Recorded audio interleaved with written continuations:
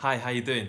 So, what I wanted to do is I wanted to do a quick review on an advert I've just seen. It's so good. The reason why I think it's so good is because it has, for me, just resonated because it captured so many of my childhood memories. There's a real sense of nostalgia in this advert. It's an advert by Walmart, and all of the information will be below so you can check it out for yourself. And this is going to be a bit of a spoiler, so just to warn you now, if you want to see the advert before you see this, hit the link underneath this video and you can check out the advert first.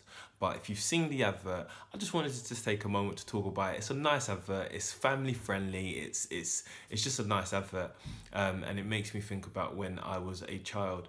There are a number of references, popular cultural references. I spotted about 10 of them, and I want to just talk about those 10 that I saw. Now, the music in the advert is a song called Cars by Gary Newman. Now, I didn't actually know the name of the song. I knew the song, I just didn't know the name of the song. So I didn't actually know what the song was called until just now. Now, the song was released in 1979, which was a bit before my time, but I am an 80s baby. So I absolutely remember the song, and I know the song. I've listened to it for a number of decades, I can say.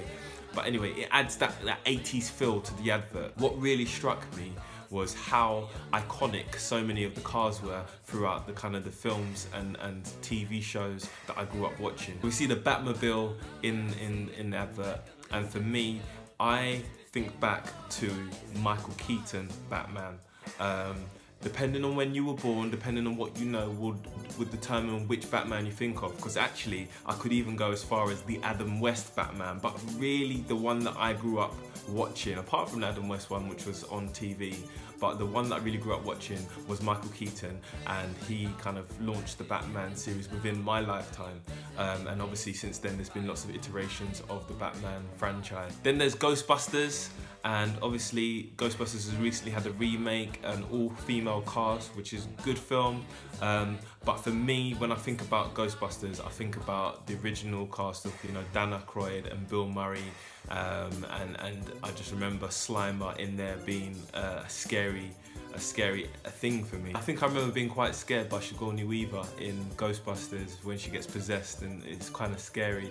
But I remember watching that as a child and thinking, my gosh, I want to be a Ghostbuster when I get older. Possibly my favourite reference in the whole advert is of Knight Rider, and you see a shot of Kit just driving through the desert, and for me, Knight Rider was one of my favourite shows as a kid. That was David Hasselhoff at his best. People know him for different things, for Baywatch, whatever, but for me, David Hasselhoff was never better than when he was Michael in Knight Rider. And I know they've rebooted that programme, and I think pretty much all of the films that you see, or all of the TV shows have been rebooted, which I think just shows you what an iconic decade the 80s/90s were. Then there's Dumb and Dumber, Jeff Daniels and Jim Carrey in Dumb and Dumber. I know again they made a sequel of that film. I think it was Dumb and Dumberer. I think it was that. But for me, Dumb and Dumber, when it came out, was a really funny film. Jim Carrey at his best. Obviously there's Scooby-Doo, and there's not much to say about it. There's Scooby-Doo, those pesky kids who always seem to solve those adventures. I do think that today there'd be some safeguarding issues about the fact that you had all of these teenagers going around and just going to, investigate all of these cases and stuff. And I think the RSPCA would probably want to get involved with the dog that was just literally taken and given these constantly given Scooby snacks. Jurassic Park. Awesome reference. I remember watching it as a child. Again, one of the first films I remember being genuinely scared at. Even though I knew it was fake, and even though I knew it wasn't real, it was a big deal, I think, at the time to have such special effects to bring to life these dinosaurs. I think Spielberg's got about 2 films in this advert, which just shows you the amount of influence he had over a generation. There are so many films that you can attribute to Spielberg that probably would be iconic films from a childhood. If you're of a particular generation, I don't know how much this current generation, the millennials, and I don't know whether I'm a millennial or not. I don't think I really fit into the millennial category, but there's a whole generation of people who wouldn't necessarily know Spielberg's work. And whatever you might think of him, he produced some really iconic films. The trend nowadays is to go live action, and so there's a reference to Cinderella in this particular advert of the live action version. My kids love the live action version, but I'm a traditional Disney Cinderella cartoon version. And so I know you've got all of these different films. You had Jungle Book come out recently, Mowgli on Netflix, and you have Lion King being remade for 2019, and you've got all of these Beauty and the Beast was remade not so long ago. So you've got lots of these cartoons or animated films that are being made into live action films. But for me, the original would be Cinderella with the cartoon. Had the Flintstones, and the reference to the Flintstones I think is kind of cool. I remember the film that was released, I think in the mid-90s. It was a really annoying song that was made for Flintstones. I can't remember it. If you can remember it, comment and tell me what the song was. There's a really annoying song that I can see it in my head now. There was a song that was made for the Flintstones film, and it was an annoying song at the time, but it was quite a popular song. But anyway, Flintstones, I remember Flintstones and watching, is it Meet the Jetsons? And there were a couple other cartoons, Top Cat, and some other kind of Hanna-Barbera films that were available when I was younger on the BBC, I think it was. But Flintstones was one of those cartoons that for me was iconic and reminiscent of my childhood. Then you had obviously the reference to the new Bumblebee film that came out from the Transformers franchise.